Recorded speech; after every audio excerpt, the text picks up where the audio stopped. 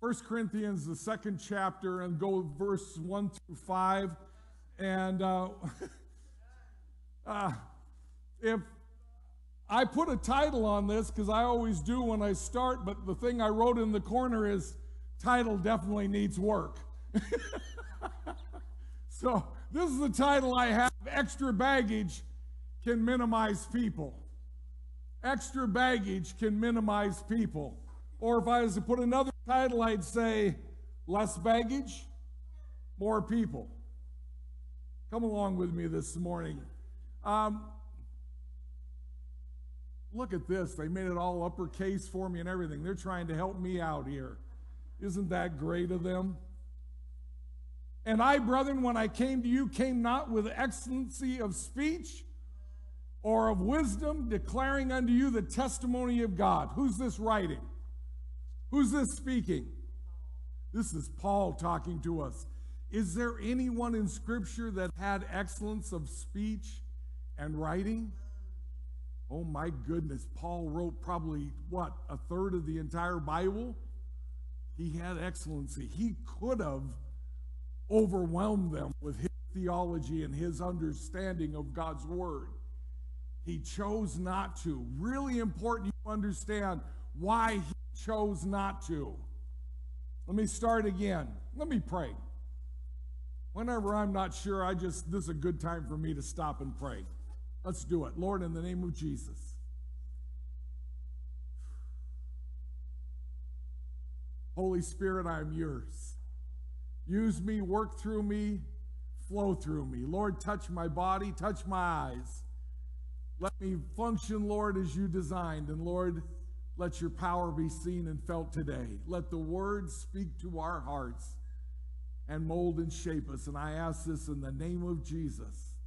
Lord, once again, for your glory and for your honor. In your name, Jesus. Amen. And I, brethren, when I came to you, came not with excellency of speech or of wisdom, declaring unto you the testimony of God. For I determined not to know anything among you save Jesus Christ and him crucified. And I was with you in weakness and in fear and in much trembling. And my speech and my preaching was not with enticing words of man's wisdom, but in demonstration of the Spirit and of the power.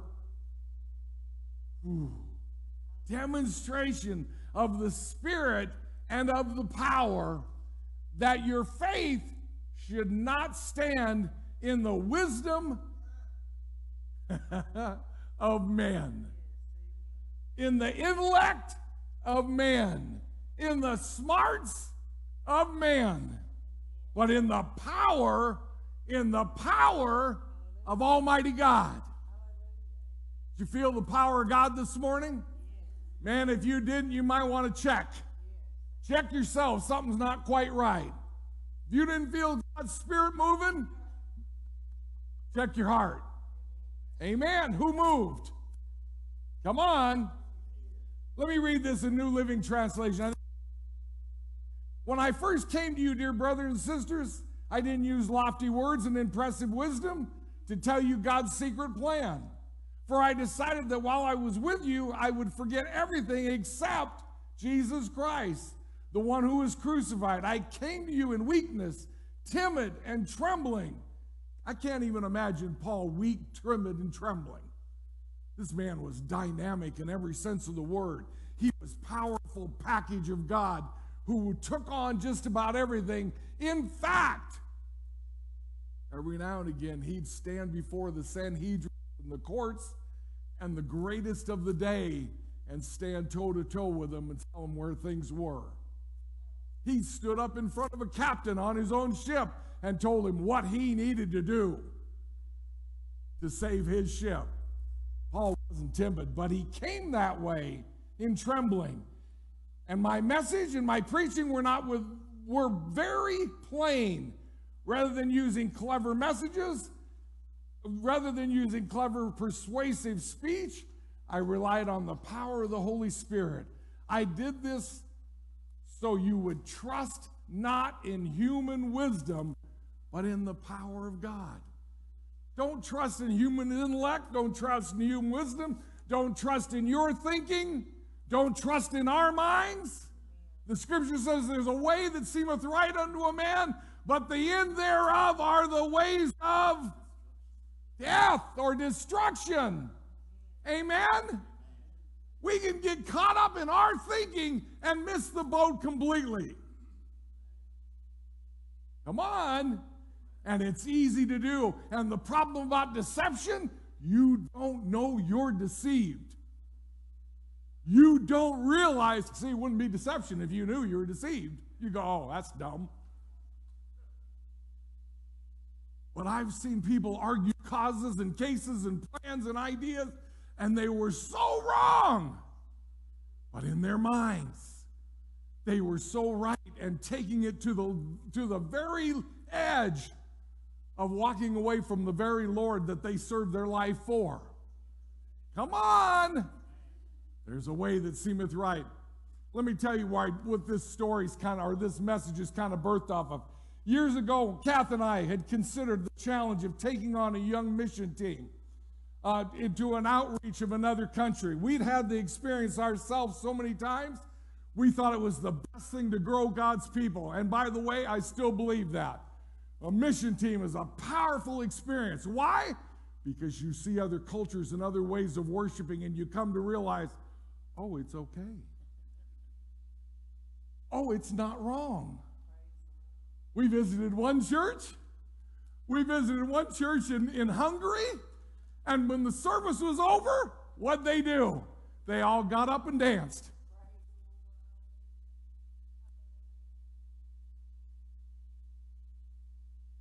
Well, of course, being the stick of the mud from the America that we were, we all stood there and watched them.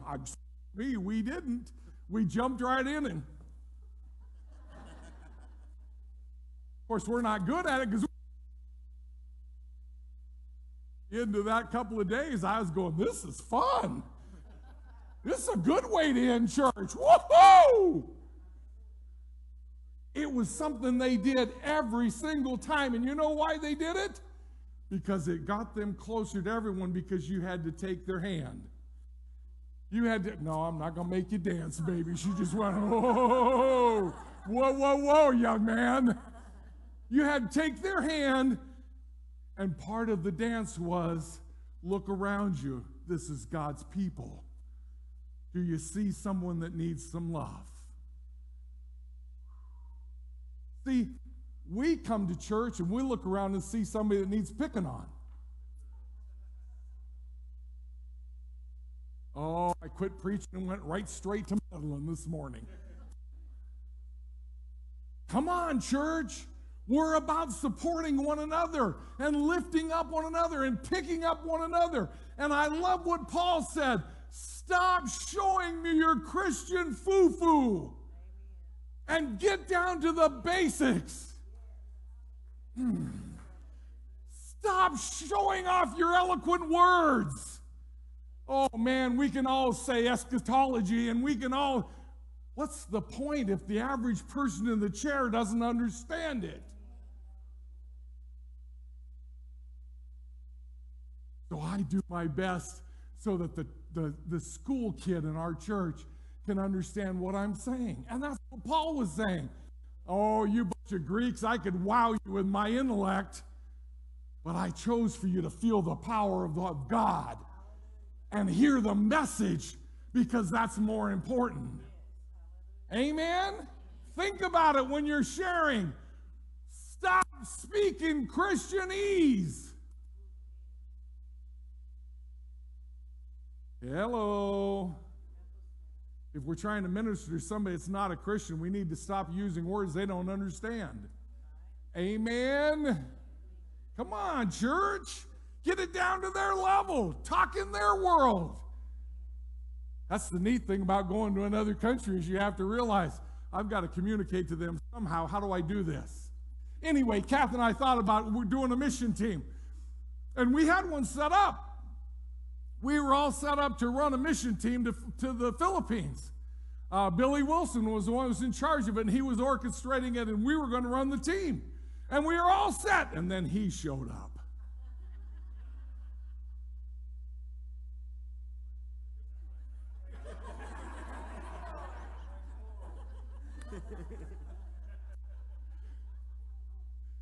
Don't get me wrong. He was prayed for dearly, and we're very grateful for him. In fact, his name means priceless, because to us it was a treasure. And I was glad to step aside from that mission trip and say, we'll get another one. But as I read about mission trips, I read about a mission trip to Alaska. And I thought, Alaska? That's not even outside of this country. How's that a mission? Over 20% suicide rate in teenagers.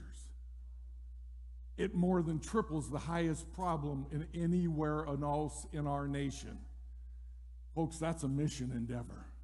And I realized it real quick, so I started reading about this. And get this is what birthed this message, okay?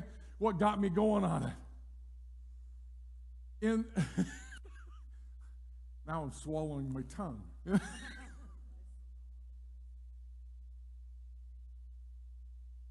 To get into these mission endeavors in these area of churches, you literally had to go at times 400 miles past the nearest road. You hearing me? We're talking, you guys think you're out in the country, blah, blah, blah. I'm talking out in the sticks. 400 miles past the nearest road. What does that mean? That means you're going by a prop plane, a fishing plane, a fishing boat. You're going in there hardcore to come in. And the reason I brought this point out is because what you realized real quickly and what the article emphasized was you had to reduce a package that you were going to live on for 5 weeks down to 15 to 20 pounds. Oh, now listen to what I'm saying, Rachel. This will tickle your little heart, huh? To go to Europe and go to Slavic countries, we had to get under 50 pounds. We could do, and I did, 49.5. But that was the most you could have. If you went over it, they would open your suitcase and start throwing stuff out. And if you let them do it, they would do it quickly. You just might not like their choices. So you made sure you had it under 50 pounds. Now talk 15 to 20. And folks, we were living on 1 week at a time. Then we'd get everything all laundered, do it all over again, and take off for another week. It was a 2-week trip. This is 5 weeks. Less than 20 pounds. Brother Miller, surely you're not telling us this because this is part of the message. Oh, but it is. You see, the reduced size of the baggage meant more people that could sit in the seats and go on the mission trip. And your goal was to have a person in every one of the seats not filled with baggage. Speak to us, church. You see, the gospel of Jesus Christ is simple. It's pure. It's not complex. It's so that the simple person, as well as the intellect, can be impressed with it and get it and plug in. But we, in our absent-mindedness, in our humanness, in our sense of religion, have put baggage on God's gospel. And our baggage is reducing the number of people that can come. Woo! Man, I can't believe he came out and said that. Isn't it true? Baggage hinders. Baggage hinders if it's not for the intent of getting you through. This article got me thinking so much. Everybody, you say, oh, Pastor, you just want people. You want numbers. Yes, you're right, I do. Soul, soul, soul, soul, soul, soul, soul, soul, soul, soul, soul. The airline gets it better than we do, church. They have a manifest about who's on board, and they'll tell you, we have 53 souls a day. They don't even preach to them, and they have souls there.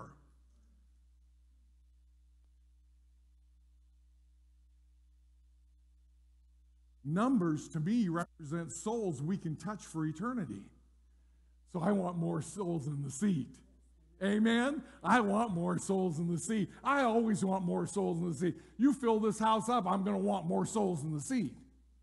I'm just a little crazy that way. You know why I'm crazy that way? Because of what Jesus did for me. Because he changed me so completely and gave me a brand new life and a brand new start. Man, I was a mess. You need to know I was a mess. But he gave me a brand new start. I told him, Lord, if you'll help me do this, I will help as many people as I can get to heaven. Well, here I am, still trying to fill churches with souls. Souls that hear the message. Teams move faster and farther on less baggage. Amen? Churches move faster and farther and are more effective by less baggage. So the gospel of Jesus Christ. That's why the Apostle Paul so powerfully said, I don't dazzle the crowd with my intellect and my abilities. I try to get down to the basics.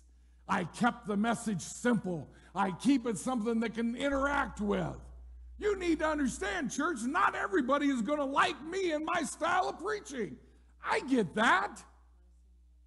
That's why God made a Scotty. That's why God made a Cody.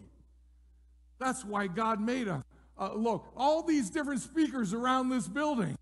That's why God has them here. Because they'll reach people I won't reach.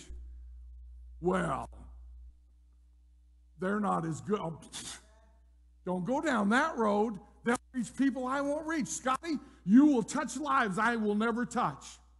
And thank God for it. Now, I think you need to work on your style and be more like me, but see, that's the nonsense of our thinking. We want people to be more like us. I got to tell you, we're not all that in a bag of chips. And we forget how long it took us to get to that point. We forget we've been here for a lot of years. A lot of years. Growing and developing, but we see somebody and we want to start adjusting them before they even find Jesus Christ. Ooh, this must not be on because I know they'd be amen in that. Come on, church. If we're not careful, we're trying to fix people before they even find the fixer. We're trying to heal them before they become acquainted with the one that heals. Amen. Let me read it to you again. When I came to you, brethren, I did not come with eloquence or superior wisdom, as I proclaimed to you the testimony for God, or about God. For I resolved not to know nothing while I was with you except Jesus Christ and him crucified. That's all I wanted to talk about. That's all he wanted to preach about. That's all. I love Sam Clemens. He was a blessing to me for many, many years. One of the most dynamic preachers in our church. Whether you liked his style or his management or his administrative, that's not the point. He was a great man of God. Still is, by the way. Excuse me, didn't make him sound like he was deceased. He's not. And man, he could hit points like nobody's business. And I loved his preaching style. But he had a great way of taking the most complex and bringing it down to simply understanding God's word and truth. But he said to me one day as we were talking, we were in Idaho, and I was showing some of the area in Idaho, and he said, I look back over my ministry. And of course, at this time, he was talking years and years and years of ministry.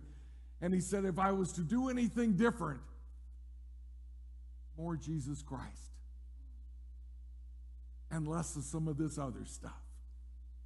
More Jesus Christ and him crucified, because that's the whole key of it. Man, that just triggered something in my heart and saying, yeah, that is it. That's what it's about. It's Jesus Christ and him crucified.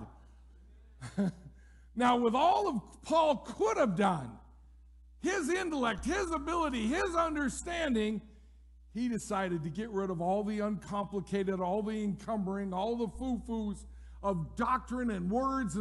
Let's get down to the simplicity of finding Jesus Christ.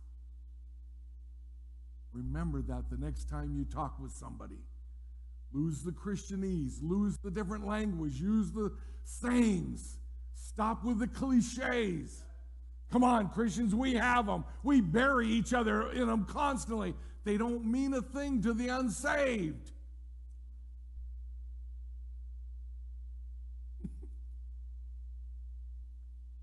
Yesterday, I went into the bathroom.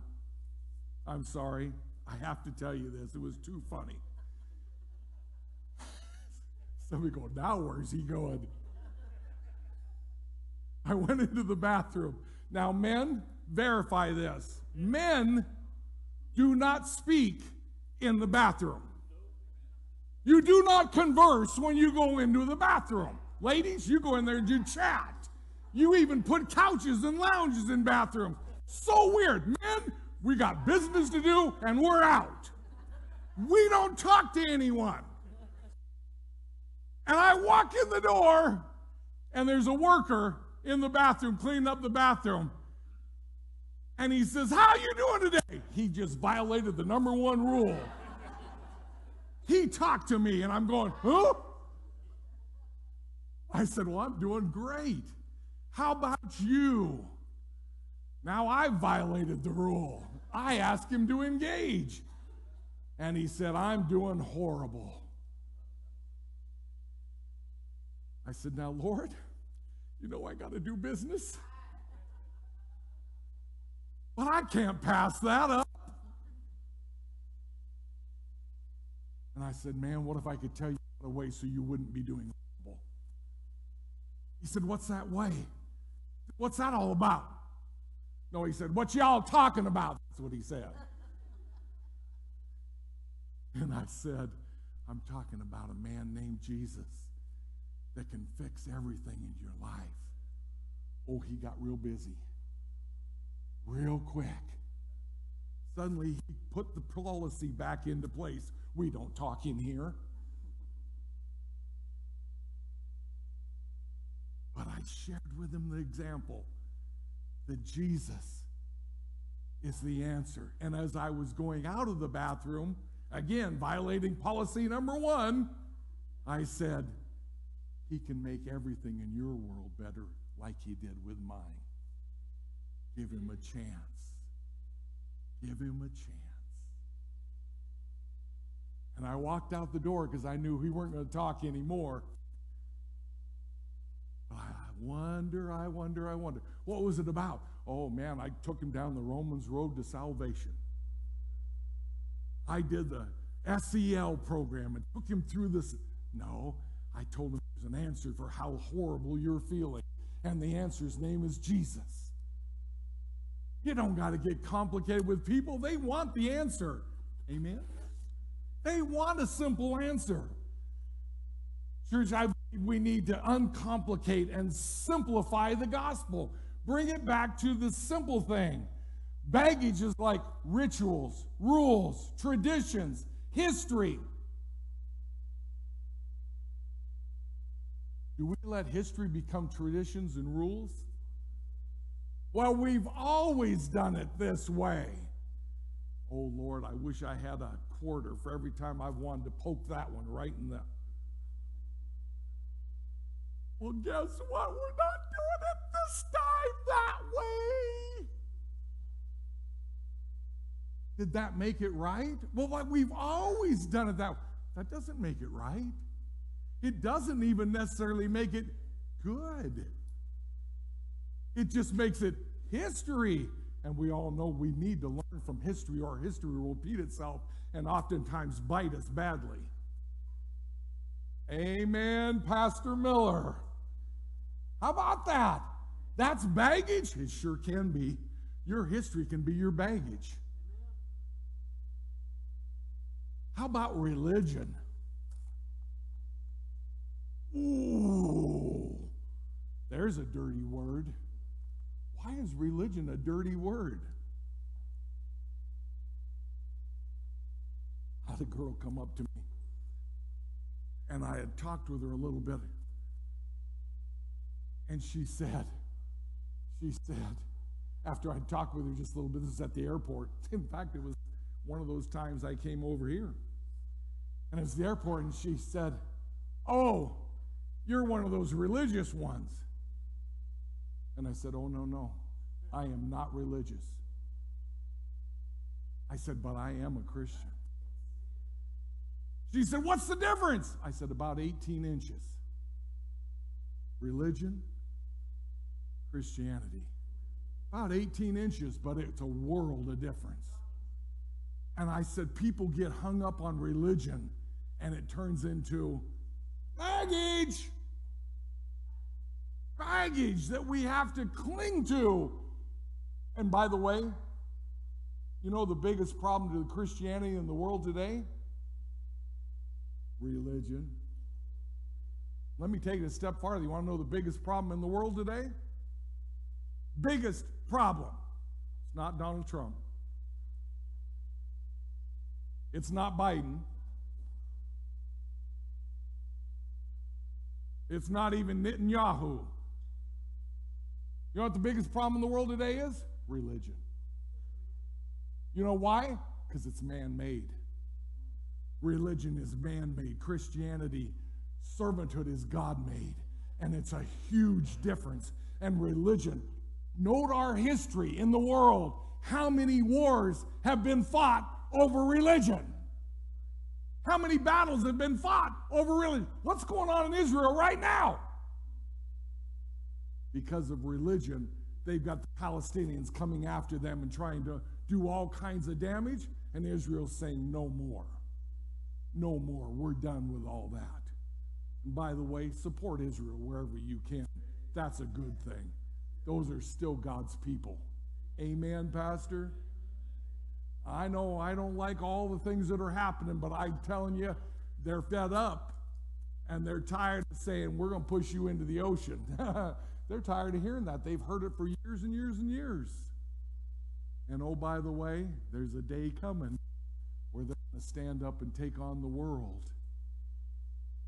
And oh, by the way, I'm not so sure we'll even be there.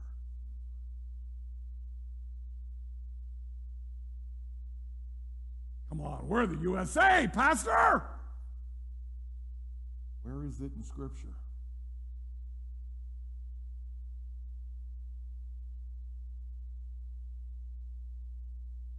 Not there. There's some reason we've lost power. Oh, man, some of you are looking at me. Oh, wow, we need to preach that one right now. Someday I will. It'll preach. You need to understand there's a day coming. God's going to do something special for Israel. And I'm telling you, it'll be phenomenal. You think the 6-day war was awesome? You ain't seen nothing like what God's going to do in that. However, I'm telling the Lord, warm my seat up. I'm hoping to have a different vantage point by then. Amen. All these can obscure the real issue. All these things can be baggage that stop people from coming to the real. What's the real issue? A genuine relationship with Jesus Christ. That's what we want. You see, I want to tell this person about Jesus, but what do I do with that nose ring? Can you take that out so you can come to Jesus? What about all those tats and all those piercings? That doesn't work in my Bible. Show me where. It doesn't work in your mind. Hello? Baggage. Come on, church. Why don't we let them find Jesus Christ and fall in love with him before and let him do the cleaning? You know what was the greatest deliverance of this preacher's life? Well, of course, when Jesus saved you. Yes, you know what number 2 was? No, don't bring my wife into it. She's the greatest thing in my life, no question about it. But the greatest thing as a pastor was when I came to grips with, I don't have to fix you. You know what the greatest thing will be in your marriage? when you come to grips with you don't have to fix her and she doesn't have to fix you. And by the way, you'll never fix her.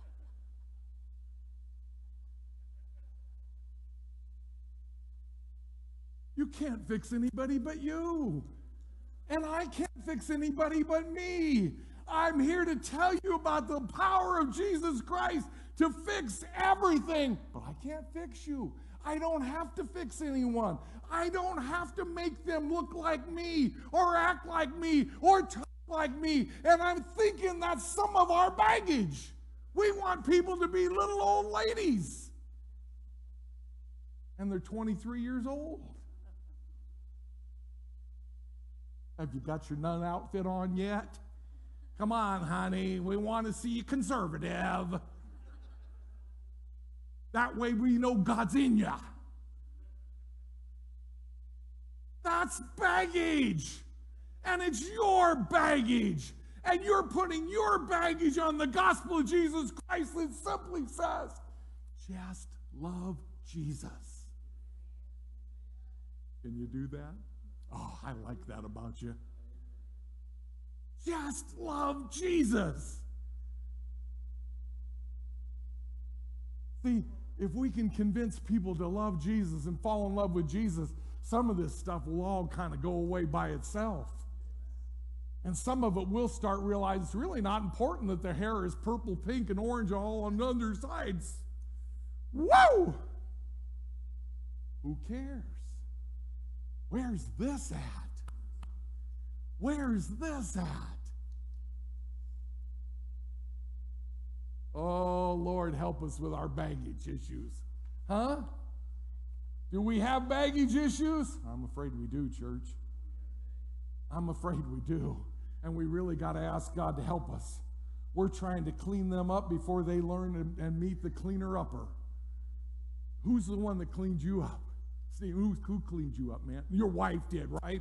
Certainly she scrub-a-dub-dubbed and got you the man you are today. She tried. And she's going, I gave up. It doesn't work that way. Now, don't get me wrong. Iron does sharpen iron, and we rub on each other. Don't get aggressive with that rubbing. Somebody scolded somebody the other day and said, I'm rubbing on them. No, you're beating on them. There's a difference. Iron rubs against iron, and we make each other better because this woman has made me such a better man. Not because she gets after me, not because she scolds me, not because she tells me how to do that or this, right? But she does. No, she doesn't do that, but she loves me. And her love for me just keeps praying for me. Oh, God, please just get him right.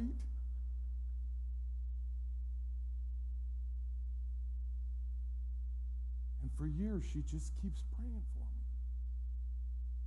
Isn't that what the Bible says for us to do? To pray for one another, care about one another, look after one another in prayer, not in judgment. Man, I don't think you should have worn that shirt today. Wow. That's just ultra-conservative. I hate ultra-conservative. That's none of my business. And you know I'm not serious. Come on. We're baggage issues. God help us. It's also tempting to load down the story of Jesus with the baggage of our own experiences. Oh, some of you are looking now, where's he going? Well, when I went down and got saved, I bawled and I squalled and I had a mess all over the altar. And if you really get saved, you'll do the same. That's baggage. You don't have to bawl and squall. You might. You probably want to. And you might make a mess. That's why we have Kleenex all over the altars. But that doesn't make it holy to do it the way you did it. Let me give you an example of what I'm talking about. I hope this kind of settles. Oh man, who took the clock and made that weird thing happen there? My mama. I love my mama to death. She's the sweetest woman that ever was. Most godly woman I believe I've ever met. And I don't say that just because that's my mama. I say that because this woman was up praying for me in the middle of the night. Why? Because I was the one unsaved, backslidden yahoot in our family. I was the only one. So I challenged my mama's prayer life constantly.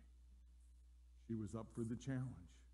I can't tell you how many nights I got up to go to the restroom and come in the living room and hear my mama crying in prayer. That woman could pray. I'm here today because she knew how to pray. She was a dynamic woman of God. She was an outstanding pastor's wife, and she was an outstanding preacher. She could flat tear it up. Sometimes she'd shear a little bit of sheepskin off, but she could flat out get it to the core. Great woman of God. But here's what happened.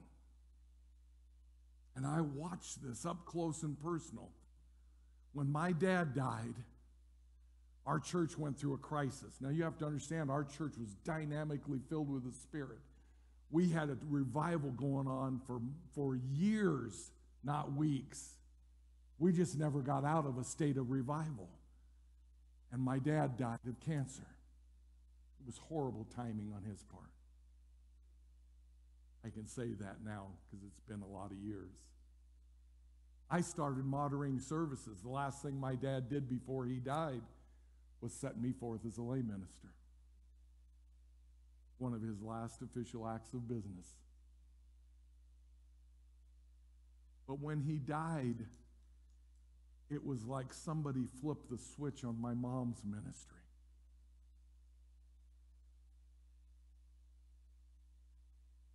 She sat there in a congregation she had loved and worked with, but she no longer had a purpose because she was no longer the pastor's wife. There was another one. And she sat there trying to figure out how it would work.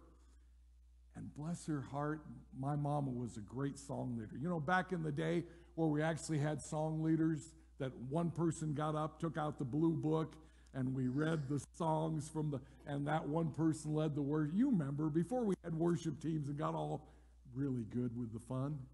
Don't get me wrong, I love worship teams. I think they're essential. But back in the day, we used to do it.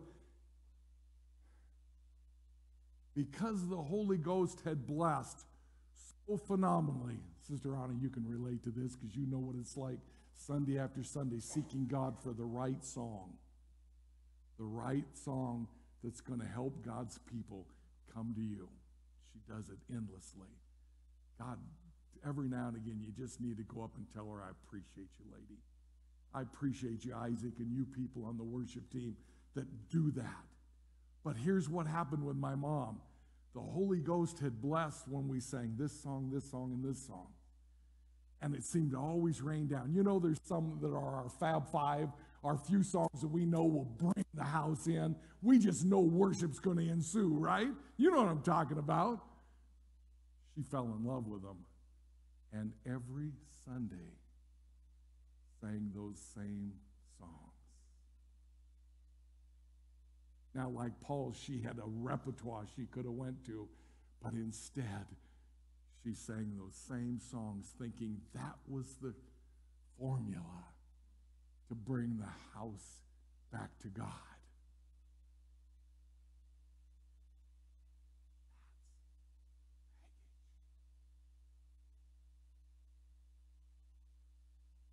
Because in her desire to get the church strong again, she literally was hurting the church with a way in her mind.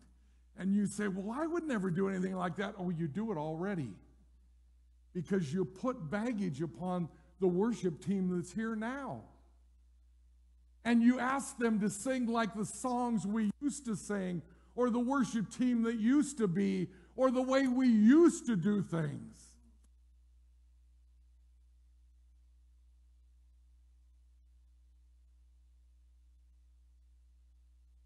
That's baggage. I can't make them into something that once was. Neither will I ever be something that once was. We're going ahead with something that now is. And God will bless us if we let go of baggage.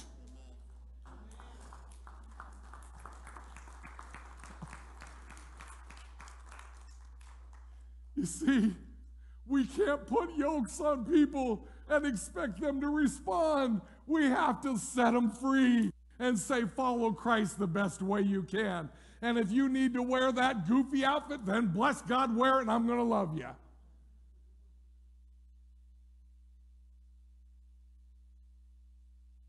Amen? That's when we stop with baggage. There's a movie, and I'm not going to get into it, but the movie is about a church that's trying to transition out of the old and into the new. And the people that are coming are young people and folks. They didn't wear shoes, and they're rough looking, and they did things that would make everybody go, oh, Lord. And, of course, one of the things they did is on Sunday, they'd come down and sit down in the front, and because they'd worship. Ooh, they got into worship.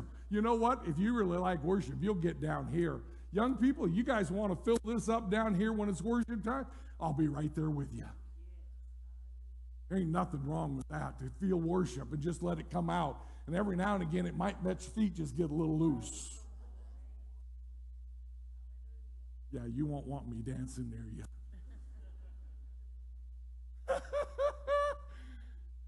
And as this movie goes on, they're nudging. Oh, look at, here comes Deacon Bob. Deacon Bob's going to get him. He's going to fix their problem. And he went down and sat down with them and started worshiping with them. Ooh, what a godly deacon. Ooh, that was a good deacon. Man, when I saw that, I went, good move, man. That's awesome. Way to respond. He didn't put baggage on them. He set them free to worship the best way they could. Isn't that what we need to do with God's people? Set them free to worship the best way. You know what I know about God's people? They're good people. Their heart's right. God's voice will speak to them, and eventually they'll fix some of those things. I don't have to worry about it. So you can come and tell me about all their problems and how you need to fix it. I had somebody recently point on a mailing list of somebody and said, you need to fix that. And I looked at him and smiled and said, no, I don't. It's not my job. This is not Bob the mechanic. This is Bob the pastor who loves people right where they're at until God can bring you to where you need to be. And he will. Oh, I'll tell you if you ask me. But the fact is, it's not my job to fix. So I politely said, however, you can always go and love on them, because that's what they need. Oh, man, all these scribblings, and they all came down to that.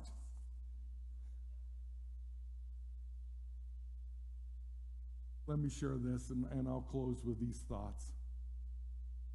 If a person who recently comes to Christ stumbles over Jesus on the cross, then we'll love them, but then it's kind of on them, isn't it? That's their issue and choice. But if they stumble over our baggage that we added to Jesus Christ in the cross, then it's on us. And it could have eternal weight. Are you hearing me? It could have eternal weight. Oh, Lord, shame on us if anyone stumbles over our baggage. But church, you have to look back in history and realize people in our past have stumbled over our baggage.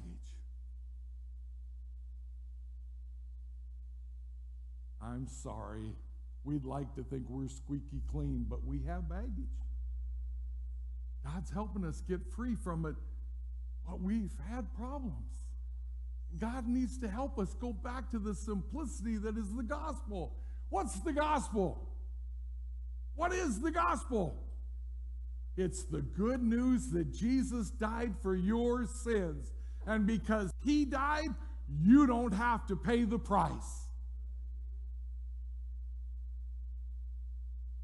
That's all that counts. You can talk about eternity? Yes. You can talk about benefits? Yes. But stop talking rules and regulations and do's and don'ts. Tell them about Jesus who loves them just the way they are. Guys, can you get 1 Corinthians 8, the first chapter? 1 Corinthians, the first chapter. Sorry, I didn't give you any advance notice for that. I'm just always trying to test Isaac, see if he can handle it. It's my job. It's one of the perks of my job anyway. 1 Corinthians, the first chapter, verses, I think like 18 through 20, somewhere in there, 18 through 21. 18 through 21. I like it. Thank you, guys. Appreciate it. The message of the cross. I'm going to read this in New Living Translation. Oh, they did it too. Oh, you guys are good. The message of the cross is foolishness to those who are headed for destruction. But we who are blessed are being saved. We are being saved. Know it is the very power of God.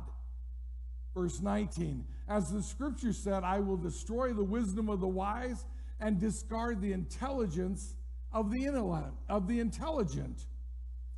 Verse 20. So where does this leave the philosopher and the scholars and the world's brilliant debaters? God has made the wisdom of the world look foolish. Foolish. Since God in his wisdom saw to it that the world would never know him through human wisdom, he has used what? The foolishness of preaching.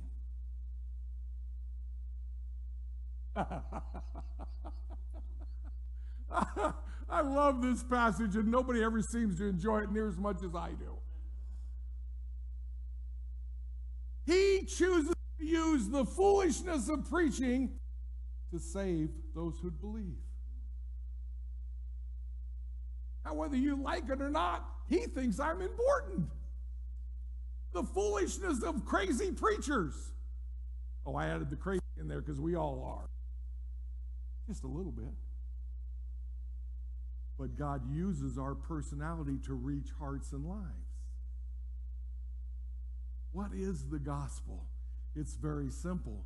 But now I need to present the gospel and relate to you personally so it means something to you.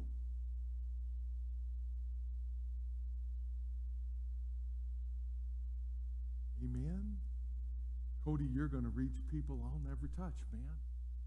Because you'll bring the gospel out in a fresh that will bring life to them and encourage them. And that's why it's so important. Your ministry is such a critical part to this church.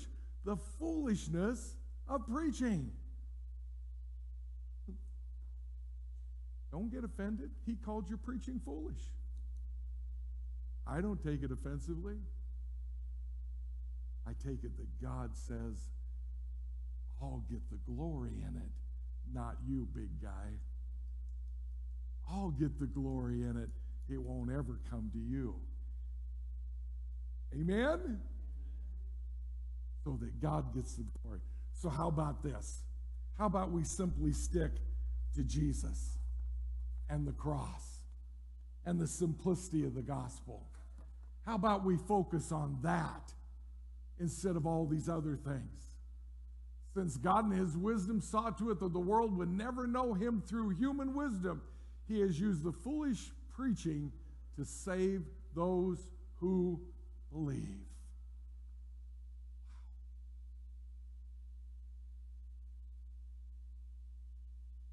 The point is clear this morning to us, and I'm sorry it took me so long to share it with you, but hopefully you get it. God help us let go of baggage. God, help us to reduce the baggage and not allow ourselves to be one of those servants that always is trying to put our baggage or our way on somebody else. It doesn't have to be our way. Let it be their way. And let God move their heart to where he wants them to be. Because guess what? They may reach people you'll never reach because they did it their way. Pray with me this morning. Lord, I thank you so much for these good hearts, these great hearts that are in this room. Lord, they're faithful to you. They're faithful to your word and what it means. And Lord, I ask that you just bless and help them. God, you help them with love. You help them with mercy. That you help them with the great grace, Lord, that you've provided for us. Help us, Lord, to share it with others. Teach us the power, Lord, of getting rid of the baggage and just focusing on the importance of the gospel. God, I thank you so much for your word. I thank you for what it means to our hearts. And I thank you, Lord, for your love that goes from everlasting to everlasting to all mankind and to all that will believe. Lord, let us don't be those people that stop those that believe from having that experience or hindering their walk. God, we want to be faithful to bringing whosoever will, because that's you said was important. Guide our hearts, Lord, I pray.